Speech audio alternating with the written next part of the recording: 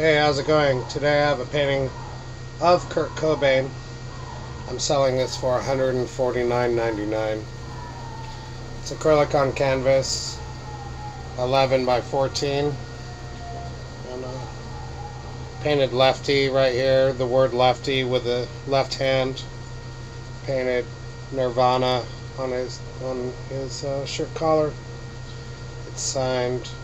It reads Death and Taxes. I also put the word beer here. There's lots of dollar signs. I put death and taxes because those are two things that are inevitable. It's a good painting. All my paintings are subject to change. By the time anyone buys this, it'll probably be altered in the back. But $149.99 is my asking price.